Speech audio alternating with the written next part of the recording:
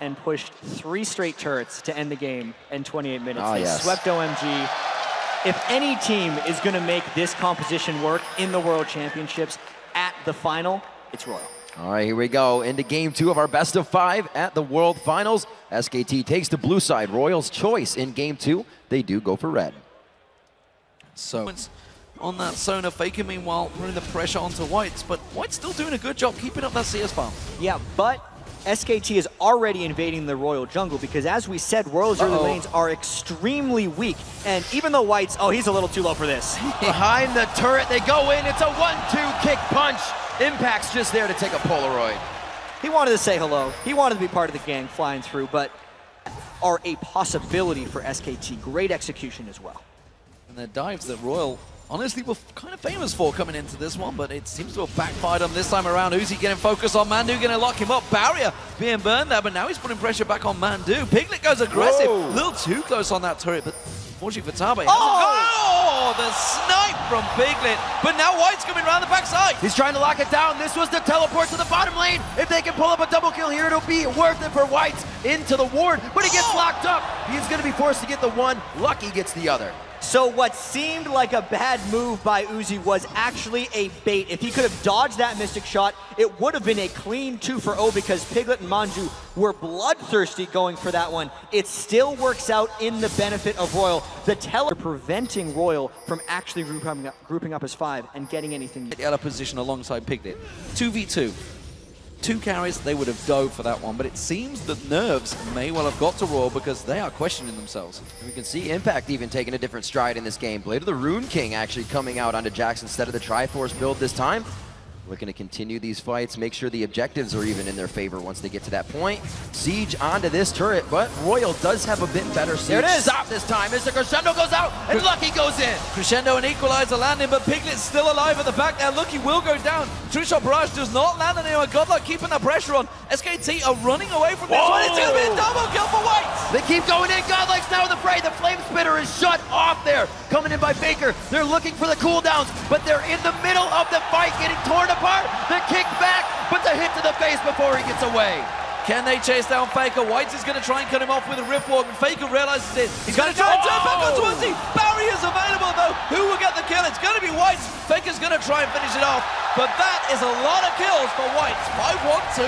An ace for Royal Club, and they're still down 3,000 gold. Let's consider how far behind they actually were before that fight and how incredible it is that they were able to win that one.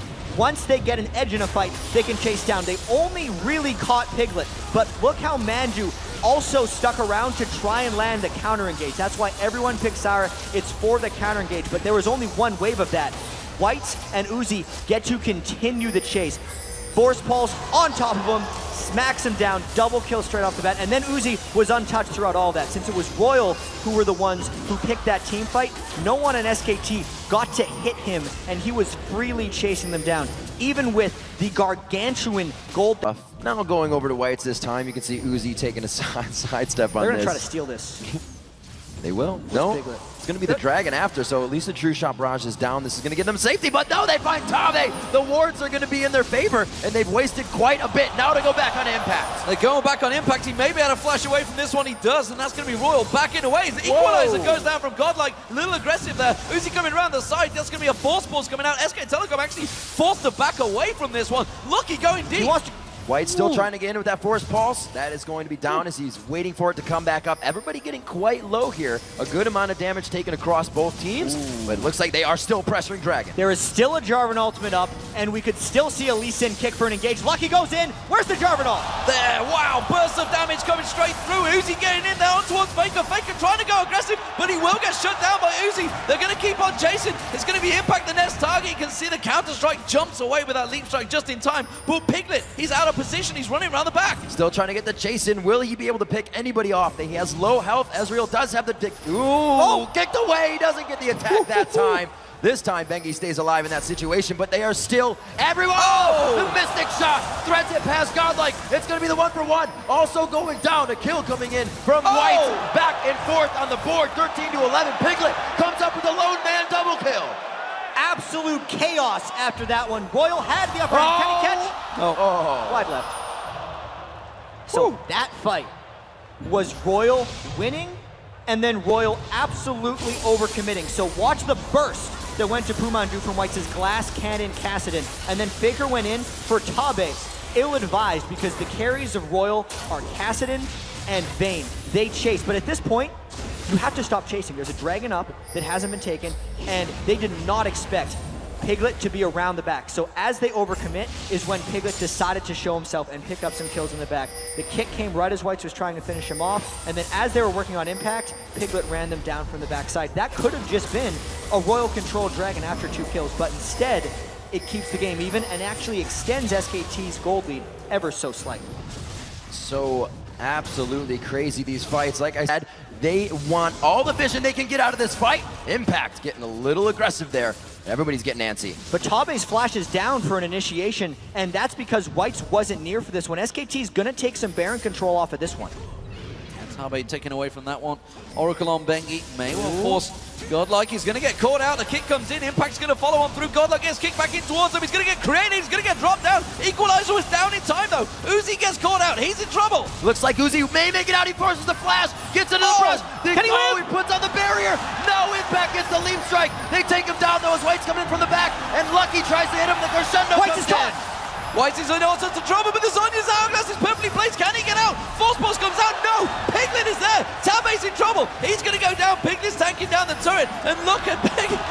Look, he's just in all sorts of trouble. He's like, what do I do? What do I do? I give a triple kill to Piglet. A 5-for-1 by SKT because they got the fight when Royal was not ready for it. Kassadin and Sona are missing at the start of this fight, so Godlike, despite throwing down his equalizer, everyone on Royal tries to save him because Royal knows that they've actually been winning a lot of these fights previously, so they were willing to take this engagement. And as well as Uzi can kite, SKT can chase even better. Then Whites gets forced into over-committing here. He gets caught by a Grasping Roots. His entire health bar almost goes away. That's the danger of the Glass Cannon Kassadin. And Piglet's scary Ezreal just finishes the job while taking the turret. We see the turret going down in the top lane and the mid. Can they do it twice? They need another type of miracle fight where Whites can get in at the end, and specifically where Royal could catch an initiation. But because they're down 5 turrets to 1, it's so difficult for them to even think about this Baron. SKT normally just baits for kills, and right now, this is going to be a steal attempt for Lucky. Doesn't get it. 2 Blade of the Rune Kings crushing down Baron, and then possibly a Lucky. The crescendo from the backside, but it's only to try and help. The disengage is there. Quite a bit was used just from over the wall, and that leaves Royal to have a hard defense now in the mid turrets. It's the turret kills that gave SKT that chance. And Lee Sin had the added benefit of timing his resonating strike with his smite to spike more Baron damage down and made it so Lucky could not steal. If you remember the Fnatic series, Lucky secured multiple what we call 50-50 Barons when it's a smite war. This time, Bengi gets it, and SKT might push hard. Piglet and God, they don't have crescendo available. Tabe getting caught out. Look at that. Godlike went down in a split second. Didn't even get to catch his health bar. It is going to be SK Telecom rushing straight in. That's going to be the first inhibitor of the game. And they're going to back away. White's trying to get the burst down. No, Piglet's going to follow. Piglet trying to get into the kill. They are easily going to wipe these guys out. Piglet flashes out. The Baron buff keeping him healthy now. They're now on to Lucky. Uzi doing what he can, but it's only from the outside. Trying to make something happen. The true shot barrage misses, but it leaves Uzi limping away. What a push there by SKT. They had the Baron buff, they knew they could take fights, and Piglet is playing out of his mind this game on Ezreal. Always going in right after Whites uses his Rift Walk on Kassadin, so he is safely trading damage back on Kassadin without the threat of assassination. This fight all started because Faker finished off Godlike, so they did not have to worry about Rumble. But specifically, watch the way Faker keeps his distance. We actually don't have time for that because Faker's going for more. Faker gets the kill. Uzi backs the hell away from that one. Doesn't want a part of that.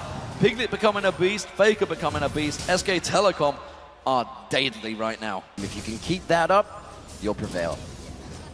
See what they can do going into this. Mandu working the oracles, making sure they have vision on the left side. You can see Royal, no wards in their jungle either. So SKT has a safe exit here if something does go wrong.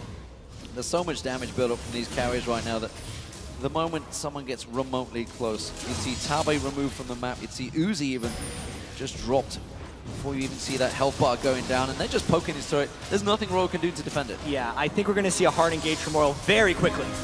There it is, straight away, Crescendo coming down, Equalizer going to follow. Impact actually taken very low, but look at that, the turnaround damage from SKT. It looks like they're gonna continue under the turret. Bengi is the one tanking, and he gets out on a safeguard, if you will. Uzi finds a kill. No, taken from White. They continue into Pumandu. Piglet now in the eyes of Royal. The chase is strong, Piglet's going to get caught out, but look at that. Sonya's Piglet gets away, and that's going to be White's in trouble. A turnaround coming out from SK Telecom, just as Royal thought they could chase. SK Telecom are back in control. These fights are decided by inches right now, and small ticks of health bars. This could be the game for SKT, but no. They're blinking red, they're just trying to take more advantages, and wow, this is a Royal team not giving up without a fight. Home guards looks like it is the saving grace here for Royal. They're able to get enough HP back into the base, and that's just godlike. The only one left up in that fight, and he was almost taken down there in the end. Yeah, and look at how they barely went for impact, nearly just took him out of the fight, and how the turn happened. It's all about Uzi and White and how they stayed healthy. There was a QSS that got popped very early by Uzi to stop the Faker death mark, and once he was out of the picture, it was chase time for Royal. But watch, we've been talking about Piglet playing out of his mind. He waits till this moment to use the barrier, gets it with the shield as well from Lee Sin, and then since Uzi was surely dead, he had to flash away, and that was a rare miscalculation from Uzi, thinking he would finish the kill onto Piglet before he flashed away, and he was just wrong. What a crazy, crazy engage. Royal, do not count them out. They will be the next focus target for SK Telecom, and I'm still not sure if Royal can fight for it. And Royal is still showing some proficiency for fighting, because even with the Baron buff in that last push, it was an extremely close fight for SKT. If Tabe gets a Crescendo in the right spot, it could give them something, but knowing that there's a QSS, it makes it more dangerous. Royal doesn't care about fighting early. The jump in from Impact to equalize, the lays out the red carpet, but they're all off of it already. They've entered into the fight. Royal's health bars are just getting demolished. Uzi on the outside trying to do what he can, but it's not going to be enough. Uzi's chased into the base, and SKT wipes him for the ace, the quadra for Piglet. Bengi stealing the quadra there, just getting the penta at the end. But it's going to be SK Telecom taking this game. Strong performance in game 2 once again. Royal put up a great fight, lots of kills back and forward. But it's SK Telecom taking game 2 in the World Finals. It's only going to take 8 more minutes than the last game. They solidify it, and they do it just as last time. That was a much closer affair from the first one, but really SK Telecom pulled it together after some mid-game hiccups. You really have to credit that Ezreal from Piglet making the correct plays in the team fights, being able to play around White's glass cannon Kassadin, and you can tell Royal is on the ropes right now.